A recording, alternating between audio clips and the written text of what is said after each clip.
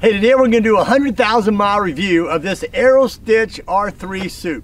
I call it a super suit. About 3 years ago I did a 40,000 mile review. Now we're going to do a 100,000 mile review of this great suit. But would I buy it again?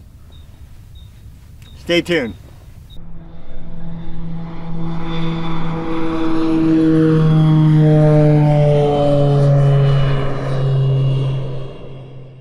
Let's talk about fit first. I'm 6 foot, about 195 pounds. This is a 44 regular suit. It fits great. The arms are perfect. The chest is perfect. The legs, I wish it was about 1 inch to 2 inches longer. Everything else the same, just lengthen the legs a little bit. So when you buy this suit, make sure you do some experimentation with leg length. Because as I stand here today, it's a pretty good length. But when I sit on a motorcycle, the pants come up to above my ankles, and you don't want to have high rider when you're riding. But the fit, this is a 44 regular. I'm 6 foot, about 195 pounds. Overall, it fits great. I wish the length was a little bit longer.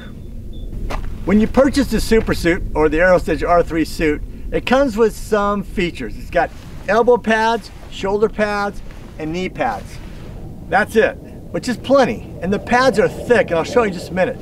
I went and purchased some extra pads. I have hip pads, a back pad, and a chest protector. The chest protector will show you how thick these pads are.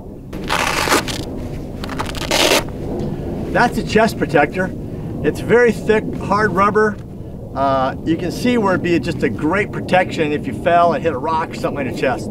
I'll show you some more of this later on, some still shots. The Aerostich suit has several pockets, and I'll go through those right now. On the legs, there's a couple zip outs. I don't use this pocket a lot. Sometimes put an extra battery in there for whatever, but I don't want a lot in the front in case I do fall. I don't want something hitting me there, causing damage. But there's a pocket there, it's waterproof. You have 2 pockets here. I keep some of my earplugs, some of my soft goods in here. Not much so. This pocket here I use a lot. This pocket I keep my wallet. So when I get gas, I don't have to dig in my pocket. It's right there. It's waterproof as well. Here you have an outside pocket. I keep my phone in here. Also, I have if I fall and need help, my little ACR transponder deal to send search and rescue to come find my dumb fanny somewhere, wherever it might be.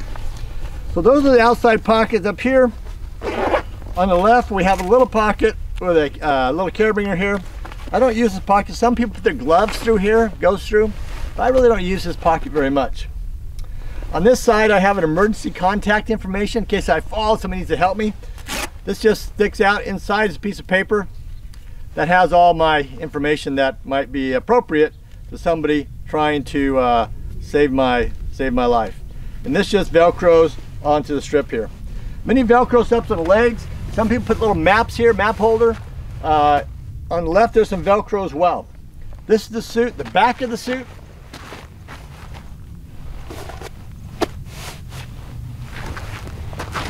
A little loose, but it fits great when you're sitting on your bike. It's not a showpiece, it's a very functional piece of equipment. So that's the outside of the suit. Now let's go ahead and take this suit off, and I'll show you some more parts of it. But let me take the suit off and put it on and kind of talk about it when I do this. So there's 2 zippers basically. Well, unzip your sleeves fully, first thing you do. Then you got the zipper. It's kind of counterintuitive. You got to zip it up and off. Most sweaters you zip down and off. This is all the way up and off. So you take the first zipper all the way up, bend over. This zipper runs the full length of the suit. Then you got one zipper on the right leg that comes up to the crotch. Then just throw it over your shoulders, pull the sleeve down. Again, with these new boots, it's a little rough sometimes. And there you go. That's taking the suit off. So let me show you a little bit now about the pads. Okay, this suit I have, it's got a lot of pads on it, and I love these pads. We have the chest protector pad, of course. Here is the hip pad. You see they're very large. Your hip's a big area. You need a lot of coverage. They do make a smaller hip pad, but I would go ahead and get the biggest one, and that covers most of your hip when you fall. Because when you fall, you're typically going to fall in your hip, and that's not good. The back, you can't see it too clearly. I'll show you some other pictures. There's the back protector. This is where I think they can improve this suit. It goes down to the bottom, but it doesn't quite cover the tailbone. It needs about another 4 inches on the bottom to cover your tailbone. But overall, it does provide some protection. Then we got the hip pad on the right side, left side, and the chest protector. So those are the pads of this suit, besides the shoulder pads, knee pads, and elbow pads. It's a great suit. I think it offers the most protection of any suit out there in the market today. Putting the suit on.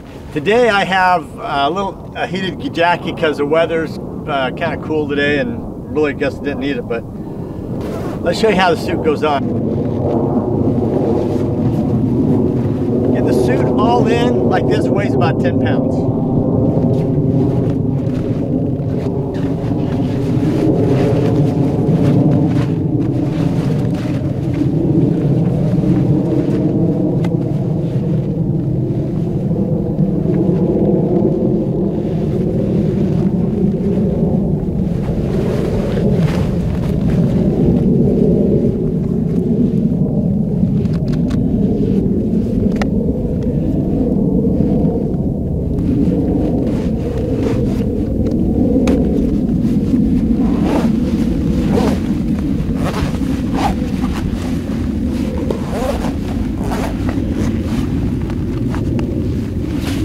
There you go, it's on. You're ready to go. So again, it's tough getting this suit on with this boot. I need to take the Dremel and shave that off a little bit, it'll be fine. But I enjoy the suit. It comes off easy, goes on pretty easy. And one more thing about this suit, why I love it so much, particularly riding cross country, all you riders know, if you're leaving California and going to Virginia, no matter what time of the year it is, summertime, you're gonna run into thunderstorms, wet weather. I've ridden hours in the rain in this suit and it's never leaked. It looks like I'm wet as a rat, but I am dry inside and completely waterproof. So again, great suit. I love the suit, but when I get it again, problems with the suit. I've had a couple of issues with the suit. I had to send back to Aerostich to be repaired. For whatever reason, after 90,000 miles, this zipper kind of failed and it couldn't be fixed.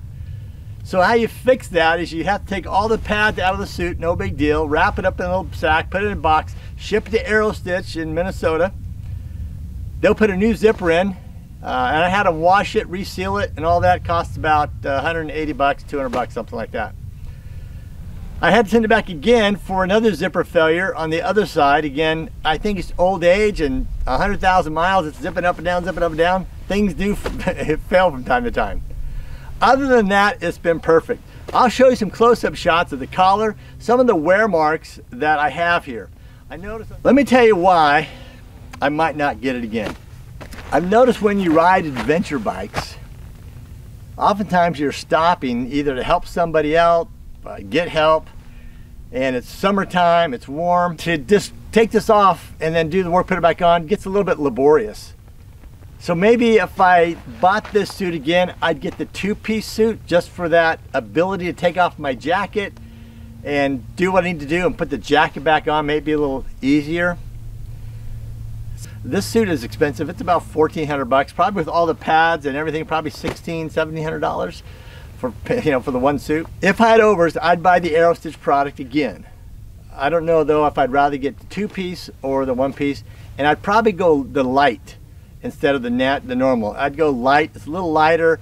I live in Southern California or Central California where it's warmer summers, and I think with the heated gear you can stay warm in the wintertime. Protection's going to still be there, so I'd probably go with the light suit and not the regular R3. Hey, I hope you like this. Please subscribe to the channel and you'll get some more videos here as I improve these things. But thank you for watching, and we'll talk to you soon.